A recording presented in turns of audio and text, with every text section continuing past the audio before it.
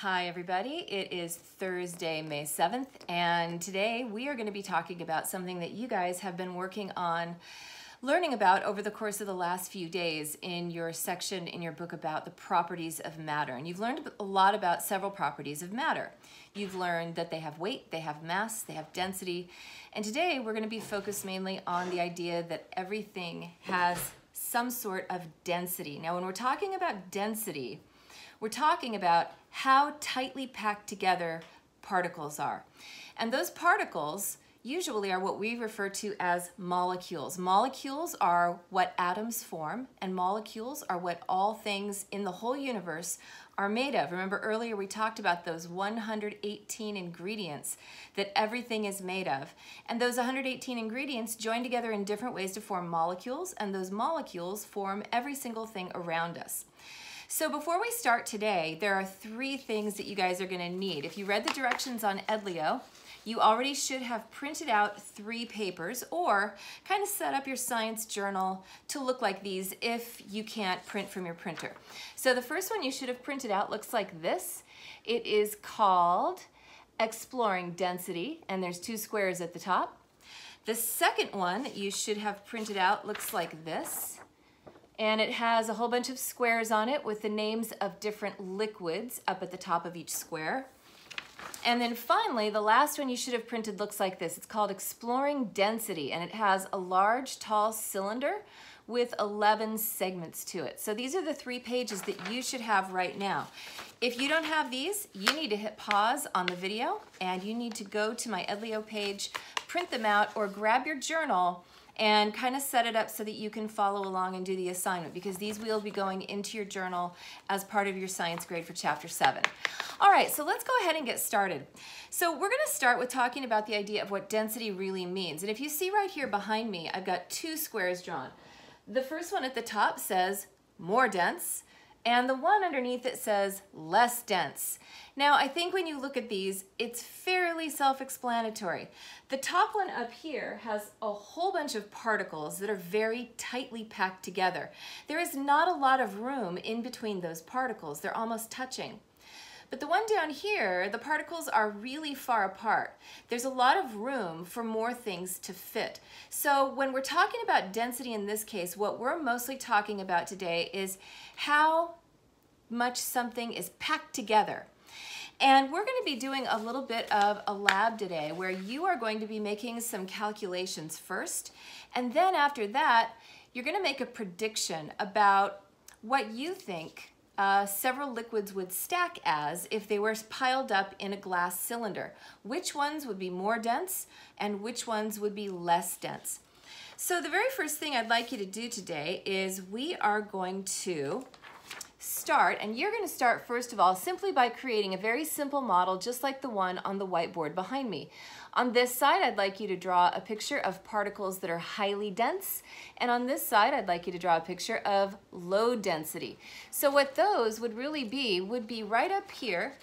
You'd be pretty much reproducing what's here behind me. So it's just the idea to remind yourself that if something is very dense, the particles are packed tightly, and if it's not as dense, they're much less tightly packed. Now, if you look here on your paper also, the second thing here says, now that you've seen the liquid substances we'll be stacking today, which one do you think will be the most dense? Now, on the paper that has all of the squares on it that looks like this, you'll notice that there are 10 different liquids. There's everything from water to rubbing alcohol to dish soap to baby oil to honey to vegetable oil, all kinds of things here.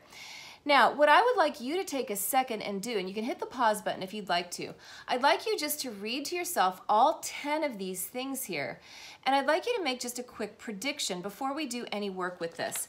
I'd like you, first of all, on your paper, right here at the beginning, I'd like you to start by writing down which of those liquids do you think is going to be the most dense.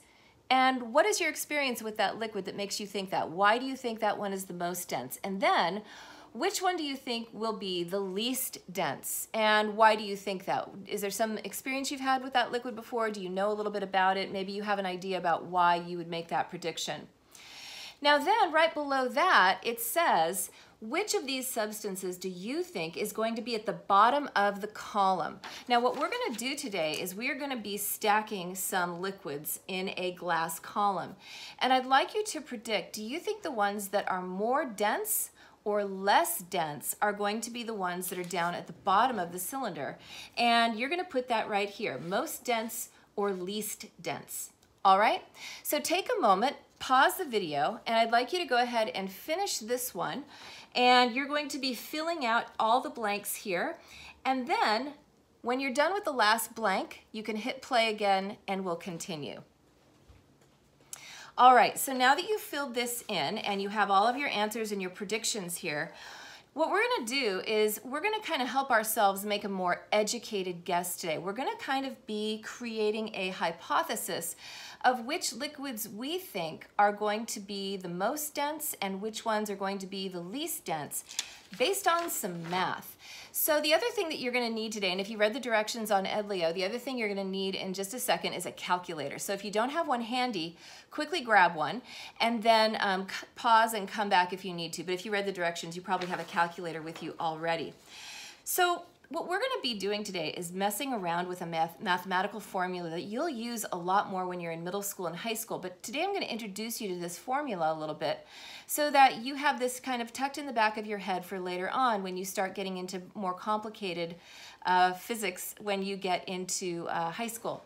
So what we're going to be working with today is the idea that density is a mathematical formula. And the mathematical formula is a division problem. It's a very easy division problem. And the division problem is mass divided by volume. And you can see that the M obviously stands for math and the V obviously stands for volume.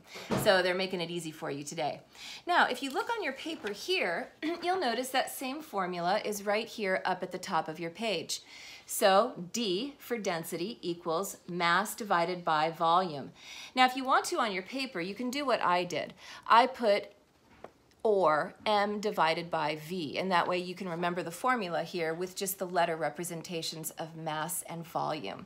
Okay, so you'll notice here on this paper that there are a number of things as well. Now, if you look right here up at the top, the very first box is water.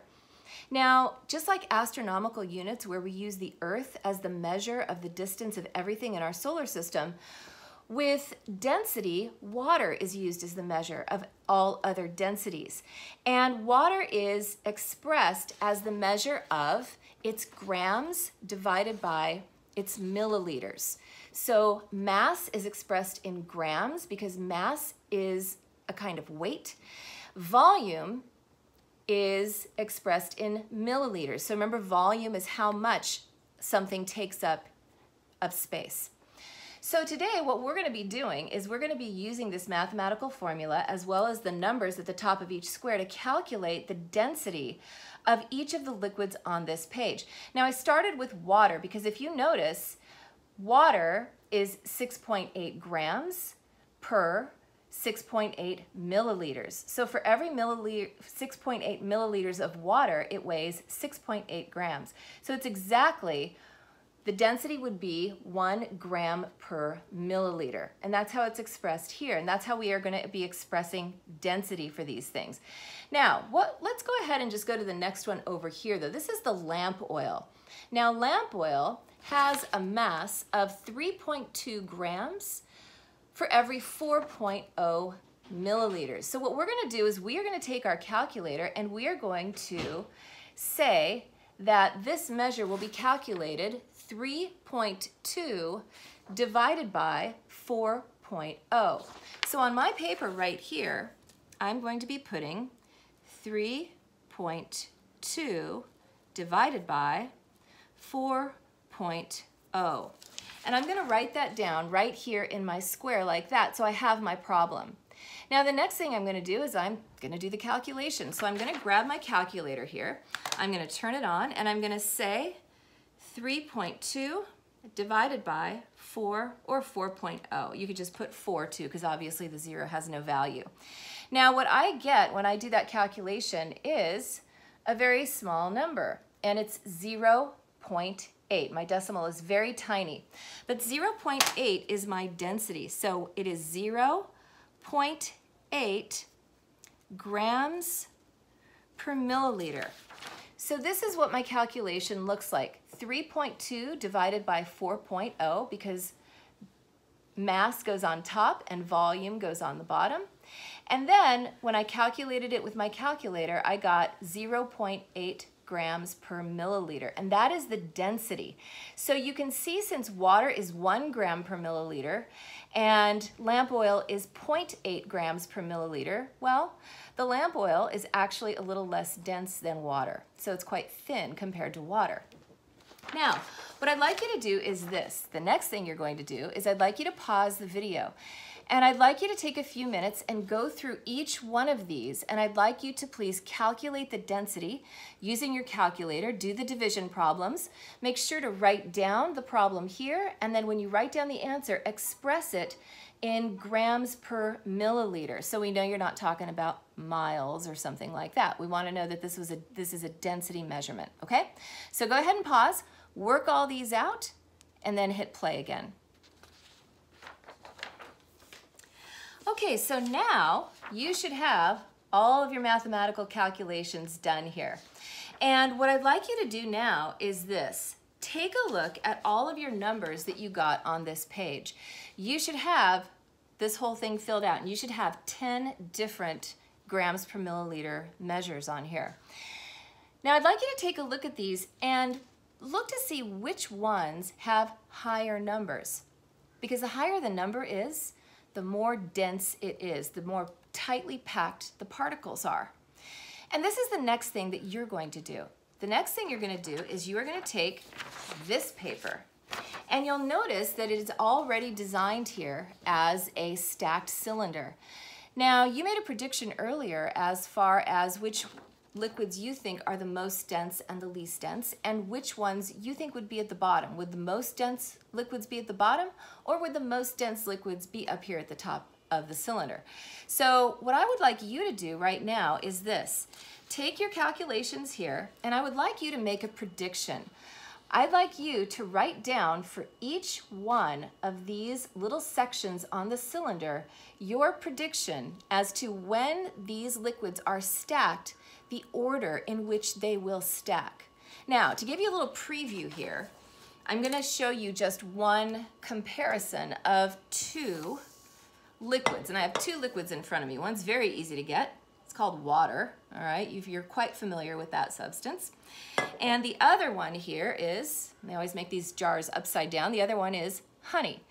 Now, you probably have experience with both of these. And what I'm going to do right now is kind of show you a little bit of what you're going to see today, because when two liquids have a different density, they don't mix.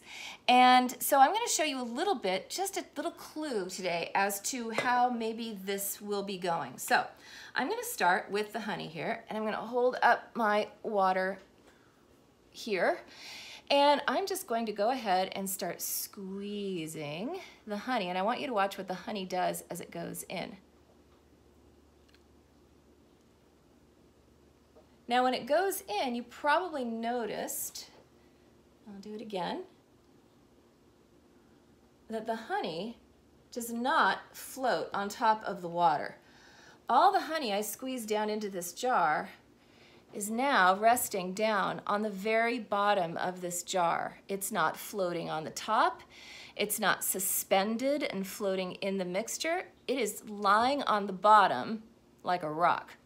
Now, that probably tells you something about its density. So here's what I'm going to have you guys do. Go ahead. The video is going to end in a minute. Go ahead and make your prediction here. And I want you to guess which of the liquids will be at the bottom, and then all the way up to the top, which one will be the one that's on the very top surface of the stack of liquids. Now, as soon as you have this finished, if you'd like to color it in to kind of match the color of the various liquids that are going to be stacked, feel free to do that. And then as soon as you're finished with this, what I would like for you to do is you're going to be done with this video of me, and you're going to watch a different video where two scientists are going to be stacking all of the liquids that are here on your paper, and you can see how they actually stack in order according to their density, how tightly packed the particles are in each of these liquid substances. All right, so good luck. And I look forward to seeing this in your journal to see if you made correct predictions or even if your predictions were close. All right, okay, good luck and have fun watching the video as soon as you're done making your predictions.